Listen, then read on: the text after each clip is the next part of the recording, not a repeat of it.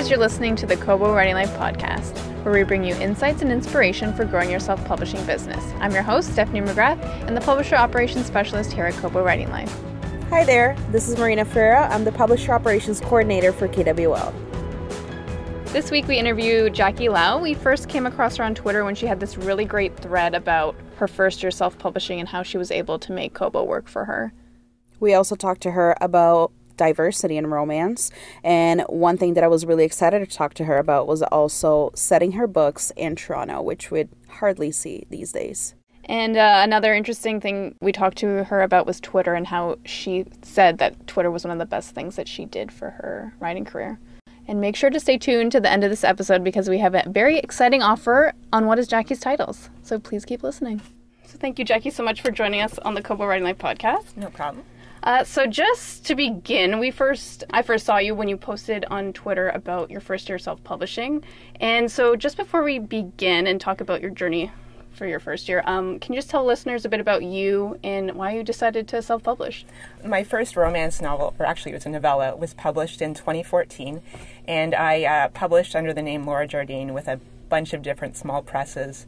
Never really sold very well at all, and had some not great experiences with publishers. So I decided I wanted to try self-publishing, start a new pen name, and have a very clear brand. And so my first book came out in May 2018, and that was Grumpy Fake Boyfriend. And since then I've published, I guess it is 6 novels and 1 novella. Short novels. That's amazing. That's a lot. That's a lot. That's impressive. Yeah. I am so amazed. I mean, I had sort of planned it when I decided to self-publish more than 6 months before I started to, so I was sort of like saving up to prepare it so I could release a bunch of books 2 months apart. Oh, okay. That's awesome. So that was planned that way. Okay, so you did have a plan before you first started. Yeah, and I've been writing for quite a while, so I have a good idea of how fast I can write and how fast I can revise and stuff like that. So That's that amazing. was helpful too. Just out of curiosity, because you mentioned all the prep and stuff that you did before, what kind of prep did you do? Like, because I imagine you mentioned, for example, saving up, so that comes with cover design and things like that.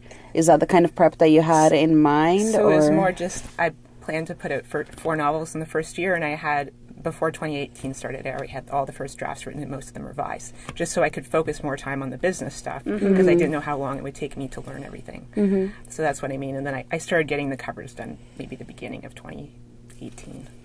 So what business sections did you want to focus on when you first started publishing? Is there any ideas that you wanted to do, like marketing-wise, or? Not really. So I sort of wanted to start self-publishing some people in self-publishing are kind of intimidating. They seem to do so many different things and still put out a book a month. So I sort of wanted to start smaller and ramp up, just so I didn't have to learn everything right away. So I only had ebooks up until about a month ago, actually. So that was the idea, just to focus on ebooks. And I always planned to publish wide, not just exclusive through Amazon, though some romance writers do that. And that was for a bunch of reasons, but partly because my books are set in Canada. And I think, actually, among my sales, I sell better on Kobo than Amazon in Canada. So I think if you want to reach a Canadian market, then Amazon exclusive is not really the best way to go. Yeah. So that's why I always wanted to go wide from the beginning. So, yeah. That's right. Pretty cool. Was it what you thought it would be when you first? I don't know if you had an idea when you were like, I was just really sort of scared of all the things I would have to learn how to do and stuff, and I still, even just setting up print books last month was just really nerve-wracking for me, because I'm not good with all that different stuff, and my background's in engineering, so I don't have any, transferable skills from that, really. I'm sure there's something, engineering. I'm good with numbers, so that doesn't really scare me to see big spreadsheets of numbers. I didn't really have other kinds of skills from my job before. So I had sold really poorly. I had 12, ranging from novelettes to short novels with I think 4 different publishers, and 1 I had sold to, but the publisher shut down before the book came out. And I had sold really poorly, and I was surprised that I guess the title for my first self-published book was Marketing Genius on my part, and I was surprised when I got so many sales and pre-orders for that book. That's awesome. it was a grumpy fake boyfriend. I guess it Yeah. hits every romance reader. They know exactly what they're getting into. That's true. Yeah. Boyfriend's probably fake when you read the thing, so that's another like favorite trope. So it hit all the... Yeah, and often I think fake relationship books, they say either pretend or fake in the title. That's pretty common. But, like, I think grumpy is not a word that's really used in romance. Eye-catching, that... Yeah. Yeah, that's So true. that part stood out more. Because some people do like grumpy heroes. So, yeah, that somehow it sort of took off. Not like amazing, oh my god, but still, like, way better than I had done previously. That's awesome. Yeah, so... Was there anything that surprised you, or like a mistake you made that you have now known not to do again? I don't think really.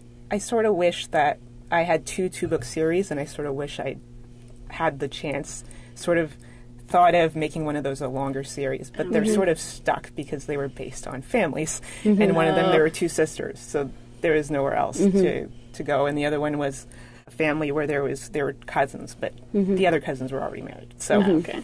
so I sort of wish I had thought about doing a longer series to start with. Then you can more push the first book for promo and then have sell-through, whereas when you only have a two-book series, there's only one more book for them to buy. True. So the first series is probably actually going to have a spin-off series next year. So I had sort of...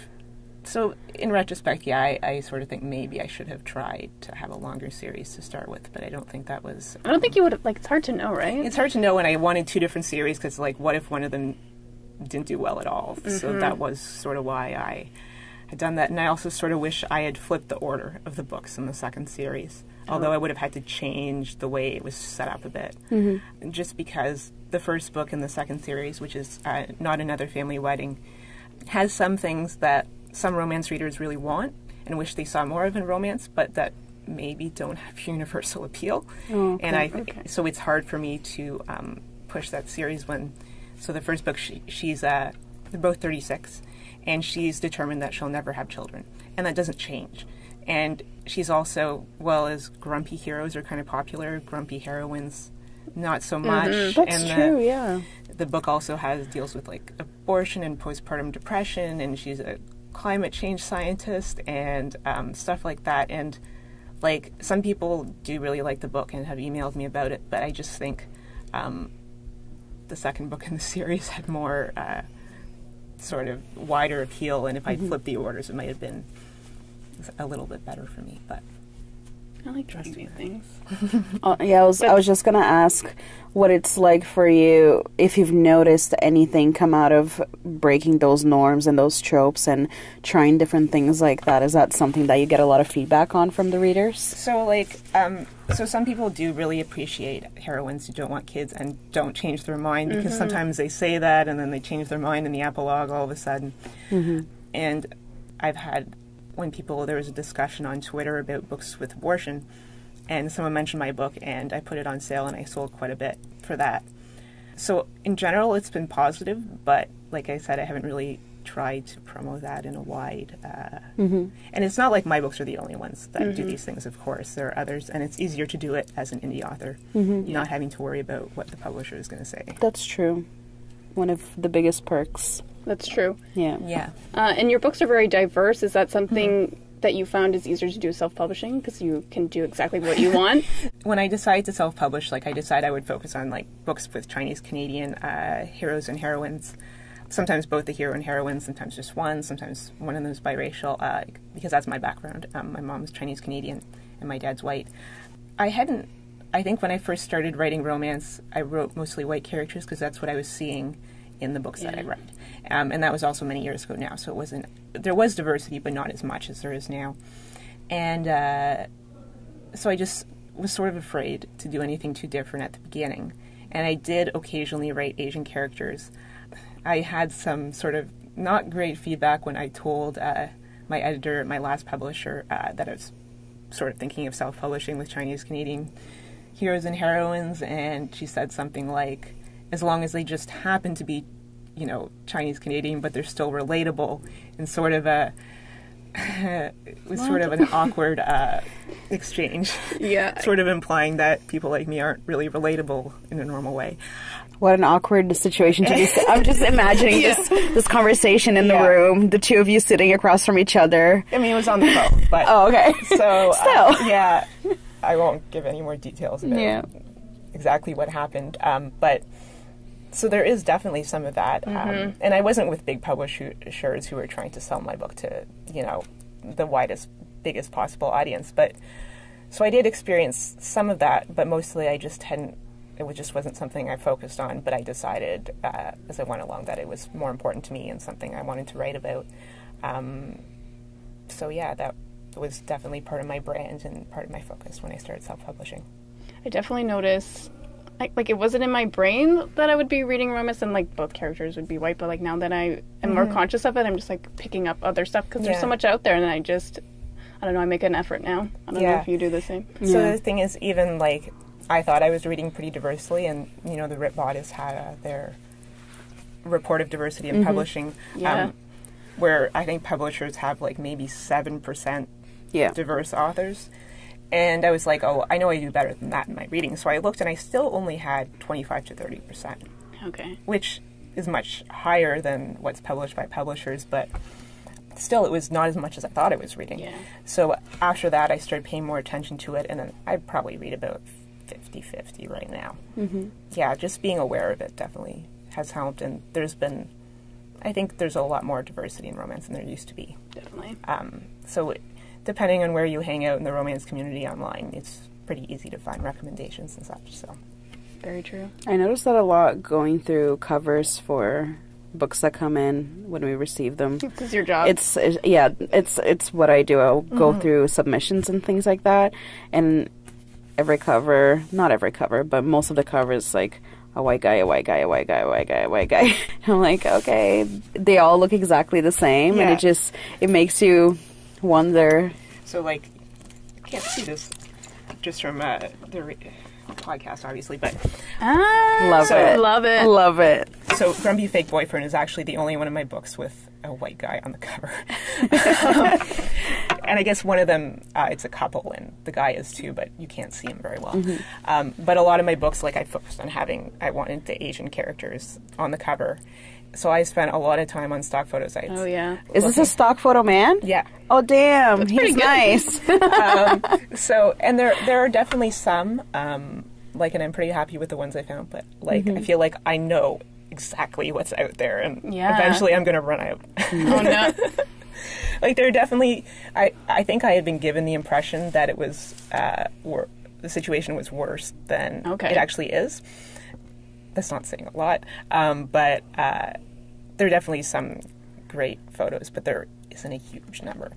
And couples are pretty tricky. And a lot of romance books these days just have the hero on the cover, so many of my books are just the hero. 3 of them are couples.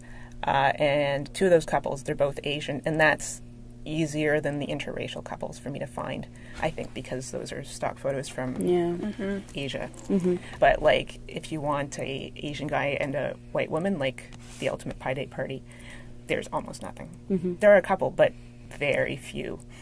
It's really interesting. Yeah, so... Take more photos, photographers. Yeah, I know this is just in sort of on Shutterstock and normals. A lot of them, they all have the same pictures anyway, right? I haven't really looked at specialized stock photo sites. That there are some that focus more on diversity and stuff, but I haven't gone to that point yet.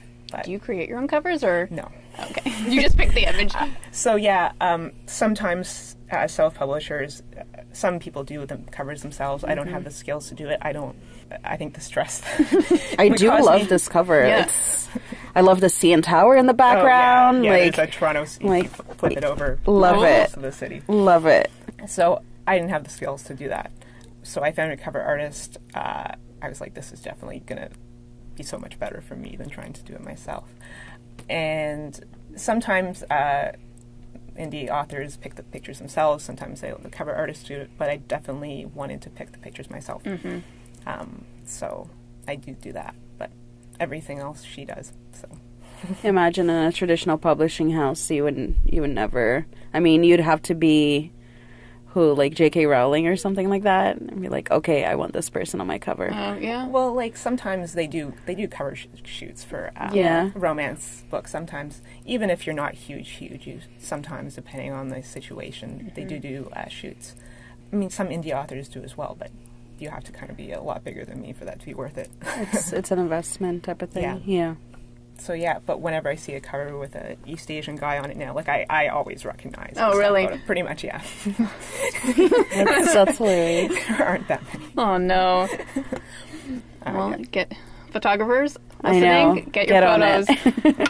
Yeah. So for my next book, actually, so do you know what a durian is? It's this big fruit that's very spiky. The one that doesn't smell that great. It smells terrible. Yeah. Okay. Yeah. So like that book was written to go with a particular set of stock photo images with like a sexy East Asian guy holding a durian. It's not out yet, so I don't have a book to show you. But like I actually wrote that book for those particular stock photos. Oh, that's amazing. So I guess a little bit of the inspiration comes from it. Yeah. That's cool. Yeah. So that's awesome. So do you find that Kobo differs from other retailers, and then it could be in terms of marketing or just like how you present your book, and just what your perspective is on that? I am also on Amazon, Barnes & Noble, and Apple. Barnes & Noble and Apple are through Draft to Digital, though I don't go direct. Like, in comparison to Amazon, which thankfully I haven't had to personally contact yet because that honestly doesn't sound fun. Like Kobo, I've contacted a couple times and gotten feedback or gotten a response relatively fast. Probably so one of us. I think it was Tara. Oh, yeah. Yeah. So, shout out to you, Tara. So, like, at least that's one of the things I like about Kobo is that if you do have a problem, you know that you will be able to actually talk to a real person to be able to solve it. So I think Kobo is more than Barnes & Noble or Apple for me right now. And Barnes & Noble, I don't know if it's exclusively to U.S. or mostly to U.S. That's a good question. That's a good question. I'm not actually sure. Maybe majority U.S., I would say. Yeah, and I don't actually know what countries those sales come from through Draft to Digital. If there's a way to find out, I don't know. So one of the main differences is that I have a lot of Canadian sales on Kobo and some Australian as well. I don't think I really have through the other ones. And also I've noticed that Kobo gives me a steadier income than they do. I don't know exactly why that is. So like when I first put out Grumpy Fake Boyfriend, I actually did do quite well in Barnes & Noble, but those sales like tapered off. I haven't really maintained as good of a base level on there. And I'm not quite sure why that is, but I have more of a steady, predictable income on Kobo. Interesting. For whatever reason. I mean, I do some of the promotions and stuff. Like I did the VIP sale. That was pretty recently. I've done 2 of those and a few others. Okay. Yeah. Do you think there's any strategies that other authors could use to help increase their Kobo sales? Or just make sure it's on Kobo, basically? I mean, make sure it's on Kobo, I guess, is one of the big ones to start with. Yeah. And just, I know I've definitely gotten, like, a bunch of dedicated readers from some of the Kobo promotions, so they're really easy to sign up for, so I do suggest playing with those. But you have to go direct through Kobo. You can't go through Draft to Digital or it's a very special perk we have. Yeah. Because I originally was going to go through Draft to Digital for Kobo, but someone told me not to, and then I was like, well, since I want to focus on Canadian sales too, so I did go direct to Kobo, and I'm glad I did. But thanks to that person, whoever they are. Do you have your older series available online as well as ebooks now, the ones that you had through publishers? So they're mostly still for sale through the publishers. Okay. 2 of them had print versions as well. The rest were just ebook only. They're still available, but I don't really promote them at all. And some of them, they're sort of, some of them are erotic romance and sort of different from what I'm writing now. So I don't really see doing anything with them for now. I might get my rights back for some of them, but I don't intend to republish them under this name. That's fair. Yeah. A lot of people will separate even just the genres that they write by different pen names and things like that, and you can have different marketing campaigns and things based on your needs for each one. Yeah, I mean, it's possible, but unlikely I'll go back to writing erotic romance too and self-publish, and then I would probably put that under that name. But it's not really something I'm seriously thinking about for now, but it's a possibility at some point. So my favorite question is, what's one of the best things you've done for your business? Could be anything. Do you have something? Probably just being on Twitter a lot. Yeah? I agree with that. I'm always on Twitter reading I am things. a Twitter person. Yeah. I actually haven't done a lot of actual advertising, and I'm not on Facebook as much, but definitely, like, my stuff gets retweeted a lot on Twitter. And actually, for Grumpy Fake Boyfriend, when Courtney Melange retweeted it, I got more than 100 pre-orders in the next 24 hours. So, like, she hadn't read it, but that was just based on the title, and she commented on it. So if you do have the right people, like, retweet your stuff, it actually can make a big difference. Yeah, because just the pre-orders from that were already more than I had sold from my other books. And I just generally am part of the romance community on Twitter, mostly following, like, other authors of color and stuff. So I feel like among a certain group of romance readers, a lot of people know who I am, even if I'm not a huge author. So, and I like Twitter, so that's why I'm there. Do you focus solely on Twitter compared to other social media platforms? So I'm on Instagram too, and I just mostly post pictures of donuts and flowers at this time of year. I like that. I like Instagram, but, like, I don't spend as much time on it. Yeah. And I have a Facebook page that I don't use a lot, and I have a Facebook group with 2 other authors that we just started in January.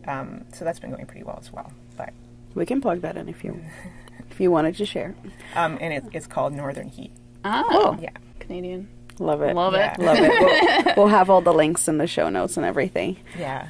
I was just thinking to myself, maybe because I'm a book nerd, I'm probably, like, I always follow authors on Twitter. Yeah, same. Like, I literally don't use Twitter for anything else but, like, reading tweets. So I wonder why that's the place I decided to, like, follow authors. I noticed that at least the people that I follow, because I follow both readers and authors, and, like, people will do readathons and things like that, and, like, with the hashtags, I feel like you can be a lot more eloquent with your thoughts on Twitter. I feel like platforms like something like Instagram, people will do the pretty photos and stuff. It's more of that visual impact, whereas Twitter, you can go a little bit deeper into these topics. And I feel like usually the people that are on Twitter for books, they're there to find a specific thing. Or they're, like, open to discussions. Or open to discussion, or open to new recommendations.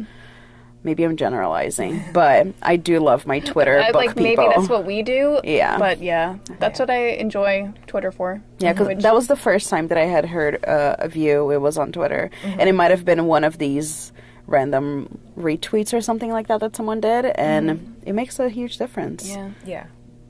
Yeah, because I know some people say that Twitter doesn't sell books, and if you... I disagree. I disagree. You know, I have bought plenty. But, like, I sort of think, like, I mean, the common thing is you can't just be selling your books most of the time. You have to be tweeting about other stuff, so people want to follow you and such.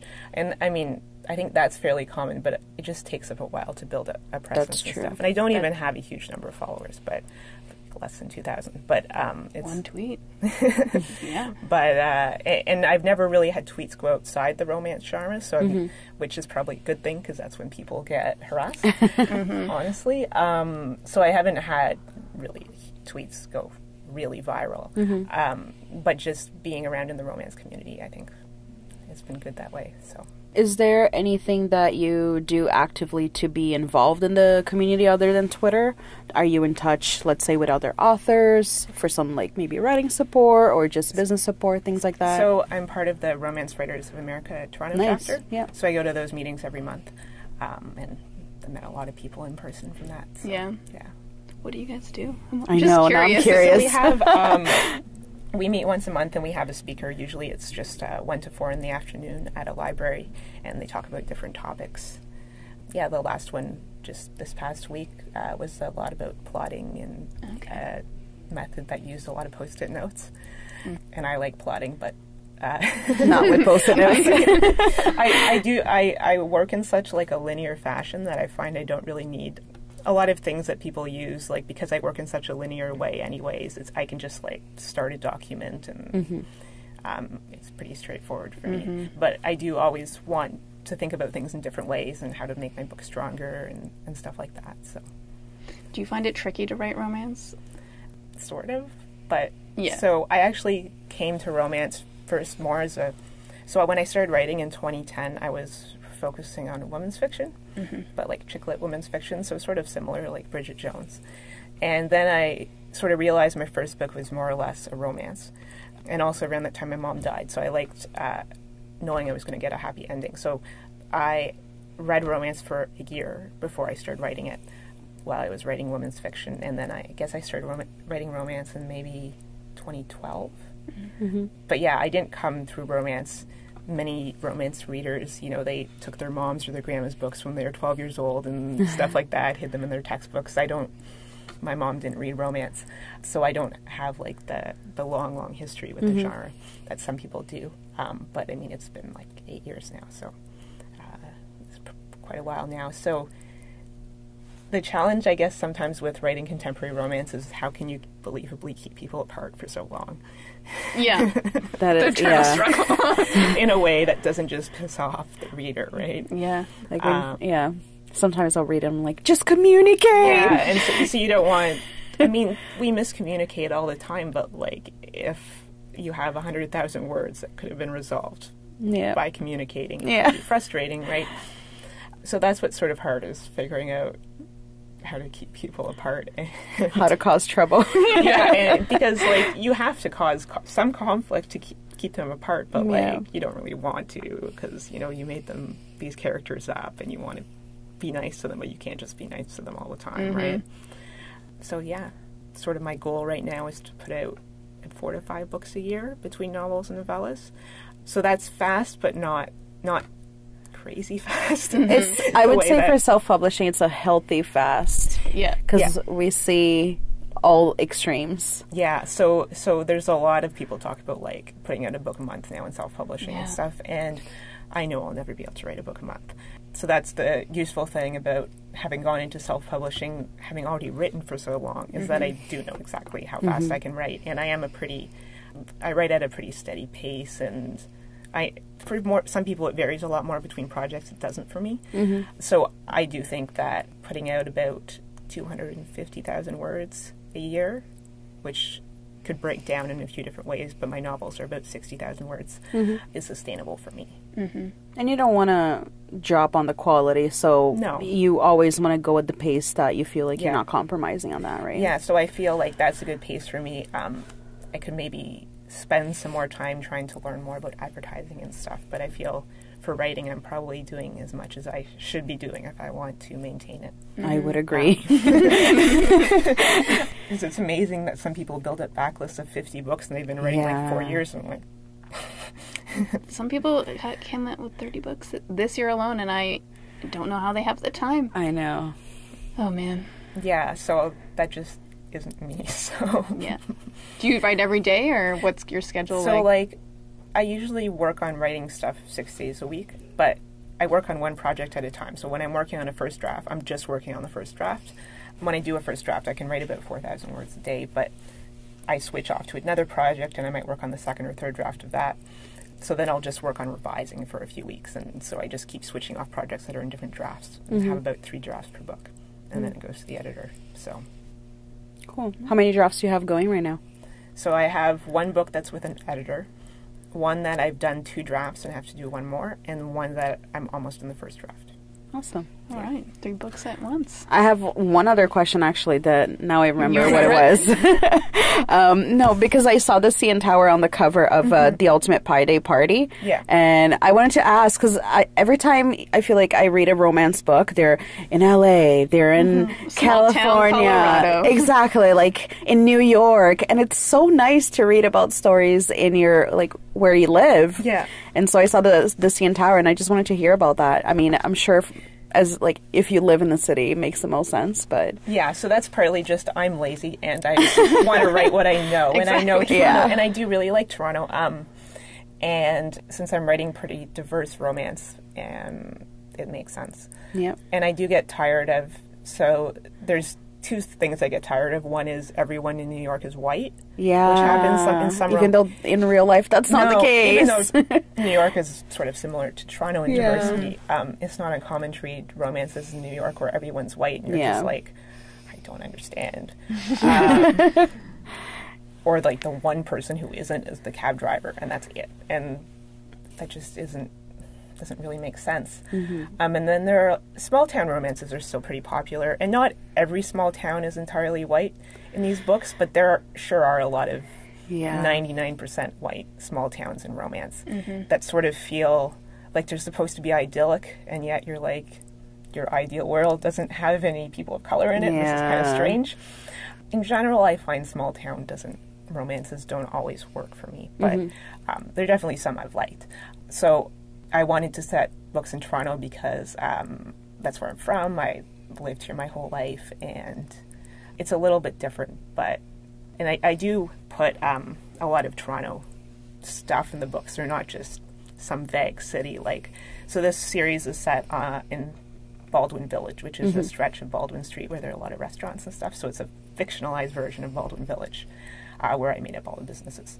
And I have another book too, Mr. Hotshot CO, which shows a lot of them exploring the city together.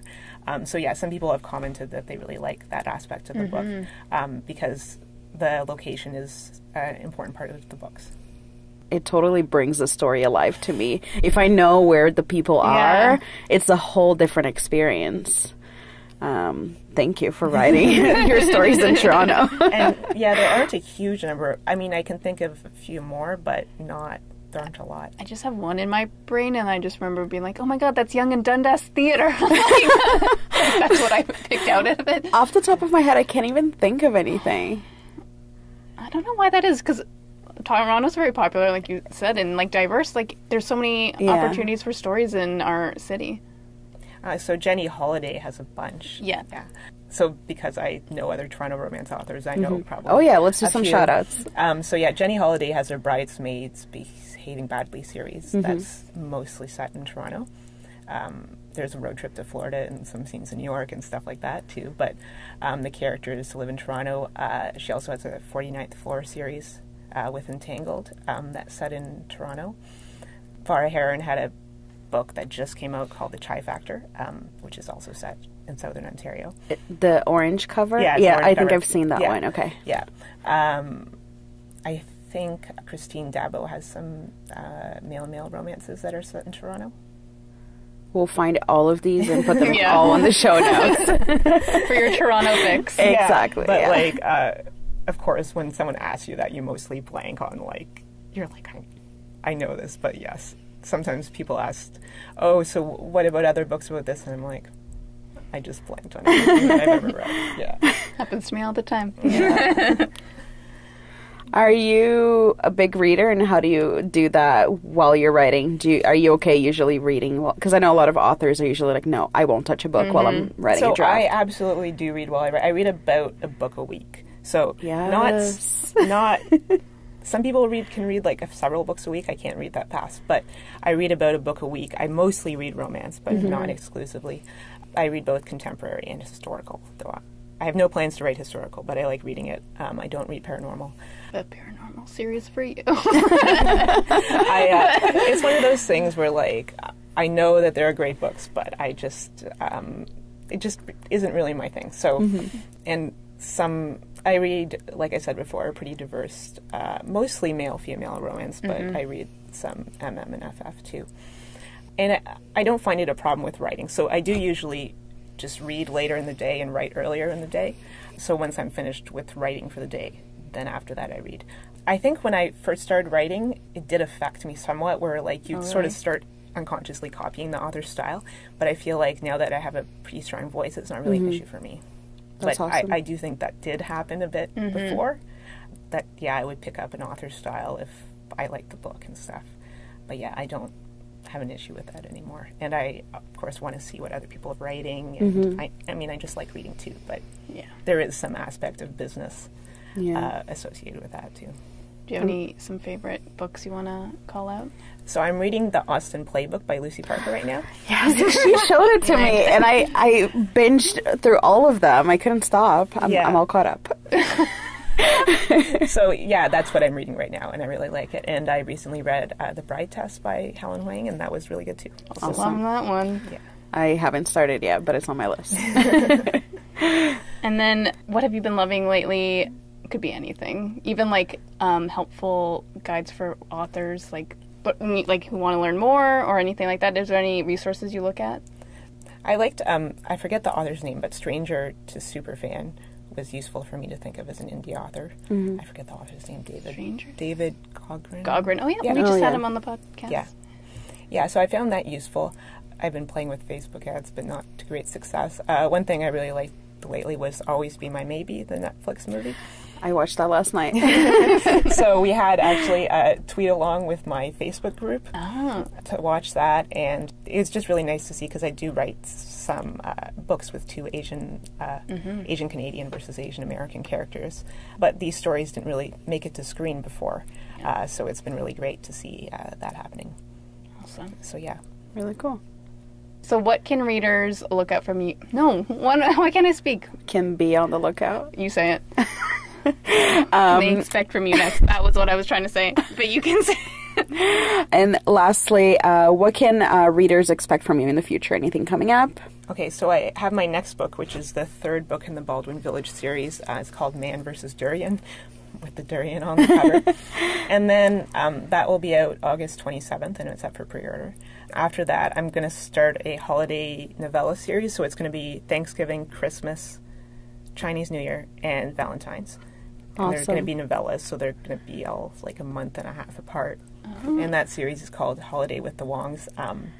But I'm intrigued already. So yeah, I'm writing the Christmas book for that right now. Awesome. Yeah. And then where can people find you online? Mostly on Twitter at Jackie Lau Books. Same handle for Instagram. And my website's JackieLauBooks.com. Perfect. Awesome. Thank you so much for coming on the podcast. Thank you for having me. Of course.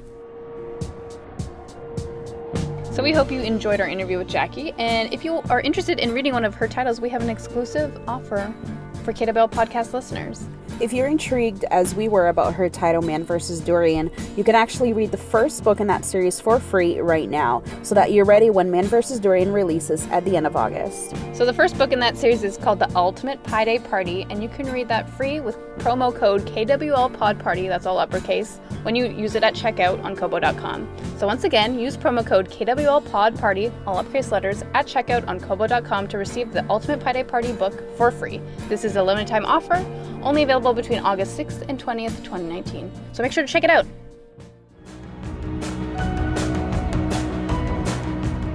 Thank you for listening to the Kobo Writing Life podcast. If you're looking for Jackie's title, The Ultimate Pi Day Party, we will have a link to the title on the Kobo Writing Life blog for you to check out, along with the promo code, in case you want to read her title. This episode was produced by Stephanie McGrath, edited by Kelly Robotham, and music was provided by Tearjerker. Special thanks to Jackie for being a guest on our podcast. If you're ready to start your self-publishing journey today, sign up for free at Kobo.com/writinglife. Until next time, happy writing.